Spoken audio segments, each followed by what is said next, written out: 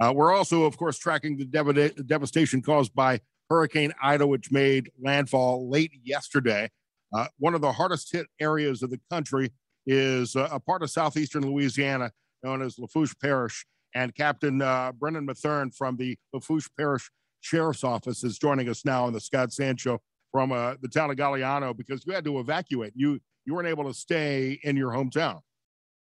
Well, actually, if it makes any sense, I actually came south. My house is in the central part of the parish, and I actually came south to.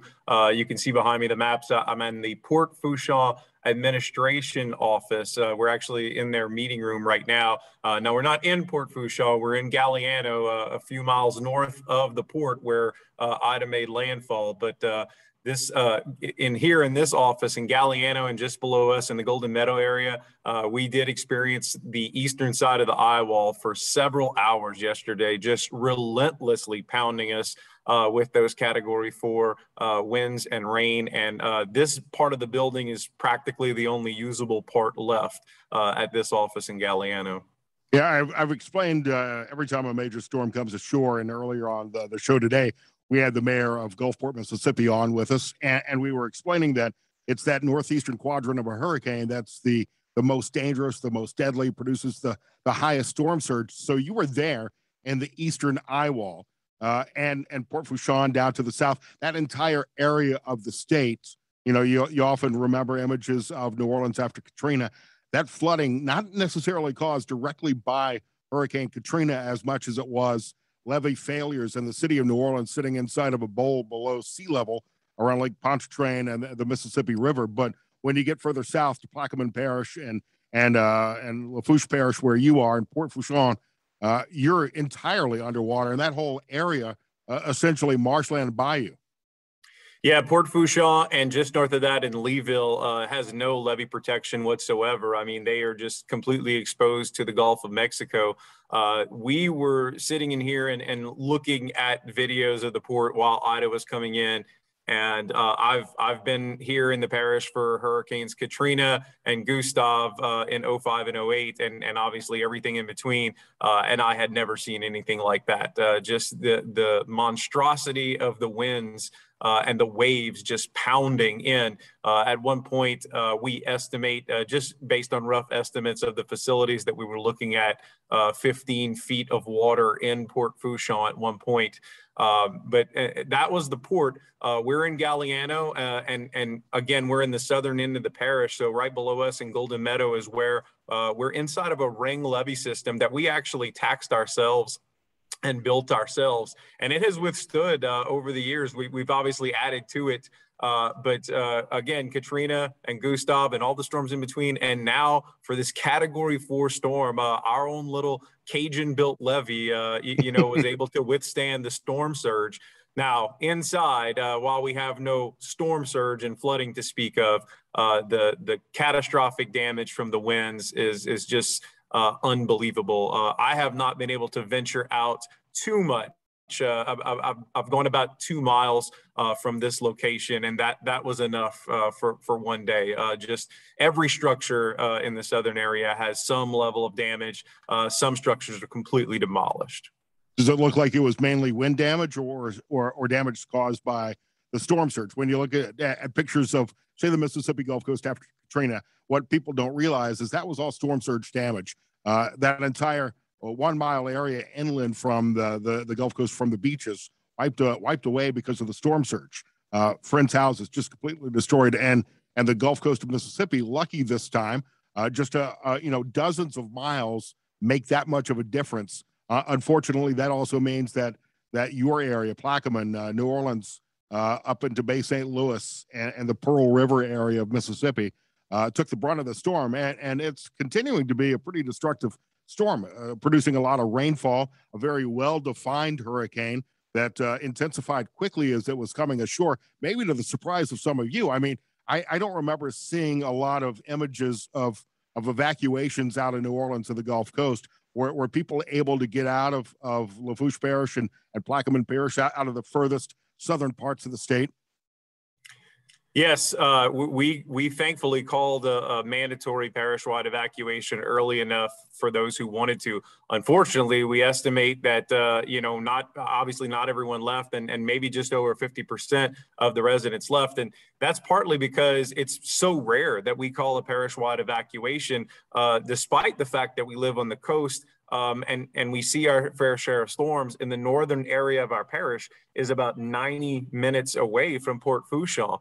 So when you get a storm in Port Fourchon, it's just not the same in the city of Thibodaux at the northern end of the parish. Now, they got pounded, but certainly not to the level that we see the destruction in the southern end. Port Fourchon and Leeville, to your point earlier, did sustain a lot of damage. In fact, we haven't even been able to get back in that area yet from storm surge as well as winds. Only 17 to 20 people live in the Leeville area. Other than that, it's mostly fishing camps and businesses all the way into Port Fourchon. But obviously, Port Fourchon is a huge hub here for oil and gas and the ship service industry. So ultimately, we haven't even been able to get down there. LA1, we have seen pictures. There's parts of LA1 that have simply washed away. So we're going to, until we get beyond the levee system and actually see what we're dealing with, we won't even be able to speak about Port Fourchon and the destruction there. No, all of the destruction that we're seeing is wind-based destruction for the most part, and it's from Golden Meadow all the way up to Thibodaux, especially bad in the central area of the parish where the eye actually passed directly over. And we do have a little bit of flooding in the northern area of our parish, just to the northeast of our parish, in an area called Bayou Buff that's just to the east of the city of Thibodaux. A levee did breach there. Those levees are a lot lower than the levees in the southern area, and about 50 residents had to be evacuated overnight. We have no communication, virtually no communication. This is one of the only places with Wi-Fi, so I'm able to talk with people and have communication with the outside world. But communication within the parish is very limited. No cell phones, no phone lines. So I haven't been able to get full details of that rescue mission last night, but we were able to get everyone out. You know, it's interesting you mentioned that. I was commenting earlier that I have not seen any images from your area coming in. We're getting reports, obviously, out of New Orleans and out of the Gulf Coast and from Houma and Baton Rouge, but we're not hearing anything or seeing anything from the southeastern part of Louisiana. And I think when we see those images, it's going to be utterly devastating. Captain Brennan Matherne of the Lafourche Parish Sheriff's Office is here on the Scott Sand Show. What do you expect that your people will need? What can we do to help? How can you recommend people from around the country get involved to help you?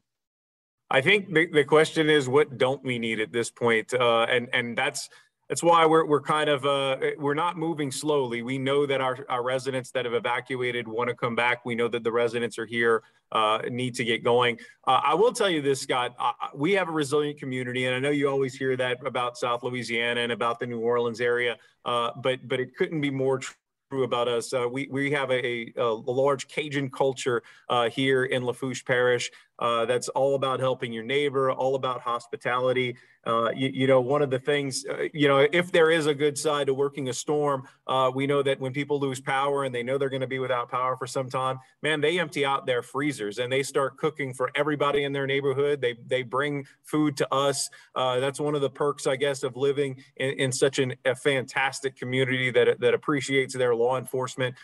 We love serving the people of Lafourche. They're going to need a lot of help in the coming days. We have no power throughout the whole parish. We have no running water. A lot of these people are going to need to rebuild, but some are needed clean. So cleaning supplies is going to be one of the first things on the list. That's the first thing people are going to have to do. Tarps. Obviously, we're going to get some help from our state leadership and national leadership. But, just those bare essentials of ice and tarps are the first things, and cleaning supplies people are going to need just to get started on that process. But, you have people that are going to be rebuilding their whole lives. The houses, look like a bomb had gone off in their house.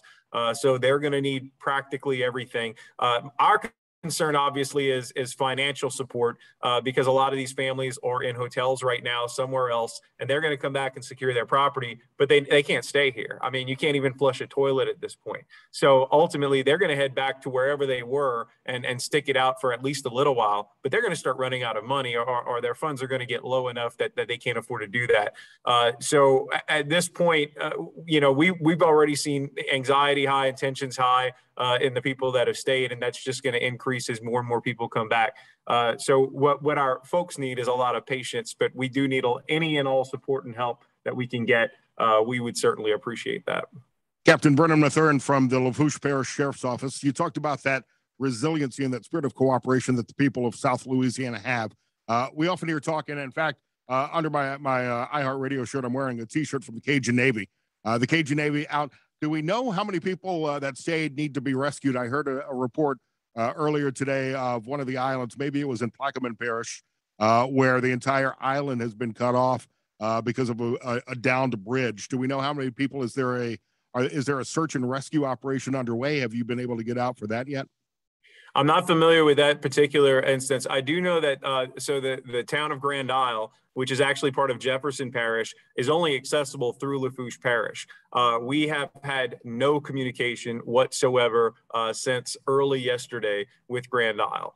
So we have no clue. And again, we can't get down there because as I mentioned, we haven't been beyond Golden Meadow at this point because we simply can't even get down to our own facilities in Port Fourchon, let alone to continue going southeast to Grand Isle. So that is concerning for us because even though they're not part of Lafourche Parish, they're sort of our adopted brothers there in Grand Isle. As we mentioned, even for Hurricane Katrina and Gustav, we made sure that we sort of adopted them there because we knew that Jefferson really couldn't get to them and couldn't help them. So they're like family, all the families there. And look, a lot of our residents have camps in Grand Isle as well. So it's a place that our people frequent often. But we are looking forward to having those communications back first and foremost so that we can at least communicate with each other internally, but certainly so that people in and around our parish can call us and contact us. I mean, our 911 lines are down right now. We've had to give out, believe it or not, 2 cell phone numbers for people to call in emergency services right now. So things are grim right now when it comes to communication. We are getting signs of life. AT&T and Verizon had almost total blackouts in our parish just hours ago, and I've started getting messages for people with AT&T service. So that's promising. And Verizon's been spotty as well. So we're starting to see things come back slowly but surely, but very slowly. You talked about the oil industry at Port Fourchon earlier. We also saw reports, and maybe you haven't even seen this, of several oil rigs in the Gulf that have come loose and are now floating free in the Gulf of Mexico. Have you heard any word of any potential spills or damage to the oil industry in that area? Well, just the mere fact that Port Fourchon was under, who knows how many feet of water and suffered the wind damage. I mean, that is going to be a humongous blow to the oil and gas industry and the service industry. And I think we're definitely going to see the effects of those ramifications nationwide. Port Fourchon is a crucial part of the nation's oil and gas industry, even though it's a place that probably most people hadn't heard of before Ida hit. I think people will really know in the coming days all about Port Fourchon after they see the effects of this. Hopefully it doesn't have too bad of an effect, but just the fact that the port can't be open for this long, the GDP is going to take a huge hit. In fact, every hour that it's closed, the GDP takes a huge hit. So I think this will be felt and it'll become known in the coming days how much this has really affected the nation. This little old, not too well known port and how crucial they are to the nation's oil and gas industry. Captain Brennan Matherne of the Lafourche Parish Sheriff's Office, right there at ground zero from Hurricane Ida.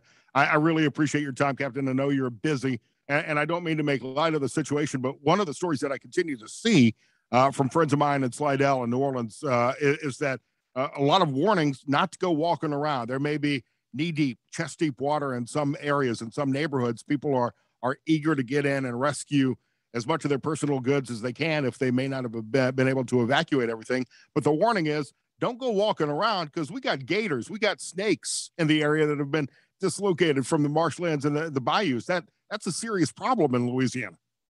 In fact, I just heard a call over the radio moments ago before this interview. We have a checkpoint at the floodgates so that no one goes beyond them. And there was a person who arrived on foot looking for shelter, and they had no choice but the officer and the individual to seek shelter in his car for the moment because they were surrounded by alligators all around them. Snakes and alligators are certainly going to be a concern. I guess the good news for us, again, with the residential areas, other than the one we mentioned in Bayou Buff, not having those floodwaters, we have seen individuals walking around. And honestly, we don't really mind that. We know that they're just trying to clean up their property and check on their neighbors. What we don't want is people driving around. And we know that people want to become internet famous during this time and get those shots of all the damage. But the reality is it's just too dangerous to have people riding around. I mean, that's why we're not letting people back in our parish. So if you want to take those videos, please do so on foot around your own property in your own neighborhood. But do so while checking on your neighbors and make sure that they don't need any help.